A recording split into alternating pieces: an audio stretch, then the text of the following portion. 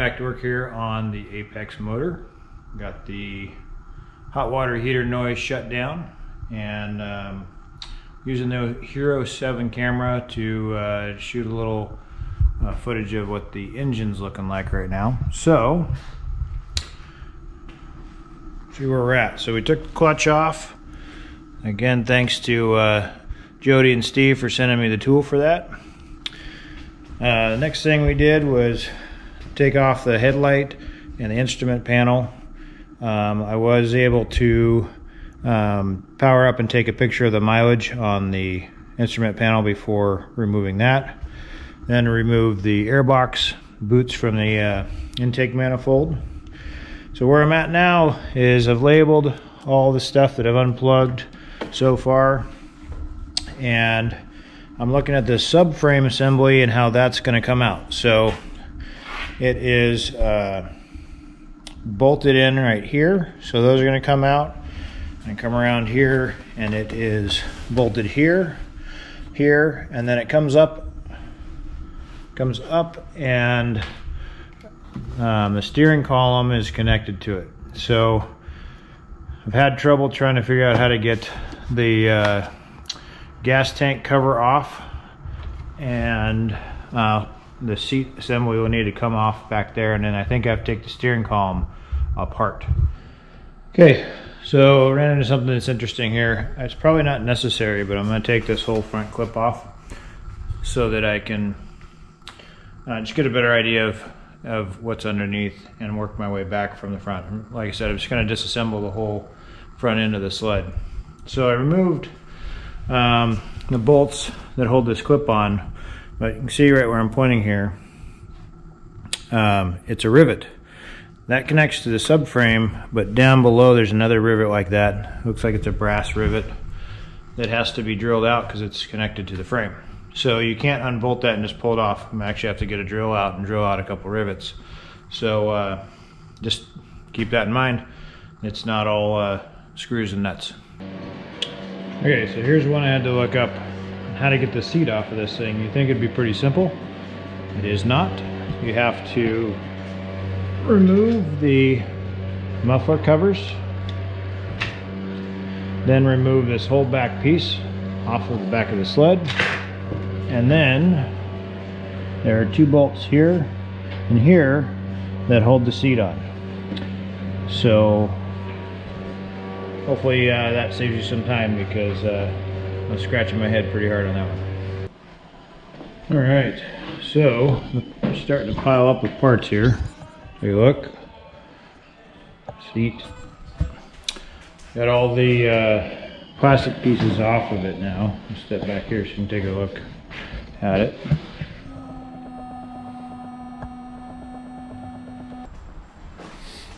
I've slowly been undoing the wiring, labeling everything. I'm down to needing to drain the oil at this point. So I'll get the oil and the coolant and the fuel out of it next, probably. Okay, so I made some progress. I just took the gas tank off, which allowed me to get to this subframe here. The steering column that comes down and attaches to this one here, this little piece is in there pretty good. You gotta give that a pretty good sledgehammering to get out. Pop that loose, and then the subframe came off. And in order to get it off of the engine, you gotta undo the coolant lines, oil lines, all the cables that are coming down from the handlebars, throttle. I left the brake one attached just because I could fold it off to the side without getting brake fluid everywhere. Now I'm working on getting the steering, I don't know, linkage arm. I'll show you what I'm looking at here. The steering piece comes across here to this point, and then down this shaft to this junction, and then through this arm down to this bell crank here, and that's what makes the steering work. But this has to come out in order to get the engine out, so I'm working on getting that piece out now. It's getting where I think I might grab the engine hoist from the hanger and bring it on out. I think I'll probably get this out tomorrow. The other project for tomorrow is to get the garage ready. So this bench here, put wheels on it today. That used to be over here in the workshop area. That table is there temporarily. I'm going to build a bench all the way across there, across that point there. Tomorrow, I'll make it so these little storage bins from Costco will fit underneath the bench real nicely. So I have a nice big workbench there. I'll put some more lighting in here, and this is where I can, mock up the engine. All right, guys. So on the last little video clip I did, I was talking about the other project that I wanted to get done in the garage here. That was to get the workbench complete. So bring you over here to the workbench. Got to get rid of some of the stuff that I got on top still, but this will be a big, nice work area back in my little shop corner. And then I went ahead and built some built-in shelves over here to help with the storage.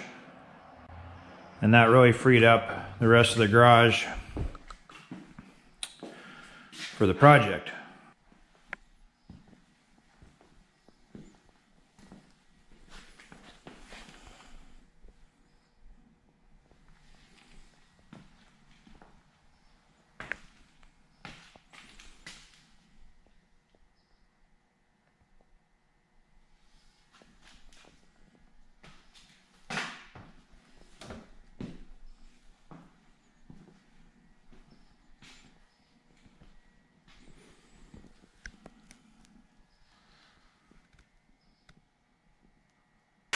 Okay, so I'm just removing the final oil line from the engine. I'll pull that oil line out, and then I need to figure out how to put some straps around the engine to hoist it on out of the sled.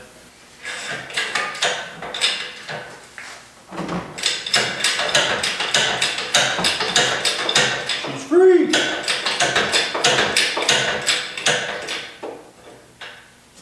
So there is a coolant line on the very bottom that I loosened, but it hasn't come loose yet right here. There we go.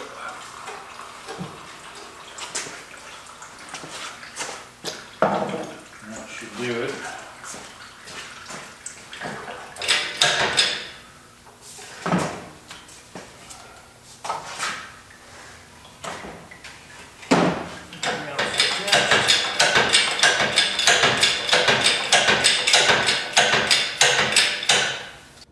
Showing 130.9 pounds. So pretty lightweight so far. Alright guys, so the engine's out. I'm going to show you what it looks like underneath the engine so you can get an idea what you're trying to do when you unbolt and get everything ready to remove the engine. So let's take a look inside here. This is where the engine goes. This is the front engine mount on the left, front engine mount on the right, and both of those have these bolts that go through them like that. Then the engine mount on the back, you can see, is right here and right here, and that has this monster bolt that goes all the way through like that, and it is a captured on one end. You can see the square hole. It captures this bolt, so you only have to undo it from the right side and then drive it out. And those are the basically 4 or 3, depending on how you look at it, attachment points. The other one that was a little tricky to see is the coolant line on the bottom. That had to be, I removed the clamp, and then as you pull it out, you can release that one. The exhaust comes in right here, and there is these 4 manifolds. Those all have to be unbolted. And then there is this hole here. There's an oil return line from the bottom of the engine that goes through there. And let me show you what that looks like. I went ahead and put it back on so I don't forget where it goes. That is this one right here. So you just undo that clamp, you can get to it while the engine's in there. Pop that line off and it goes out and up to the oil reservoir. On the other side, you can see where that coolant line came into right here. So again, you pop that off of there, and the manifold's off. Make sure all the wires and everything are disconnected. You do have to undo, of course, all the coolant lines and everything. I put them back on now just so I can store it and not forget where everything goes. It is all labeled pretty good. But that's it. You can see it comes right out. There's no obstructions, you know, above up here. Once you remove the subframe, or the piece that goes up on top, and that connects to you can see the handlebars down there. Goes up, connects right in there and up to there. So once you get that off, it's just a matter of what I just pointed out to get it to be released from the chassis. I will be announcing soon what it is I'm going to be doing with this engine, but it will be going into a new airplane.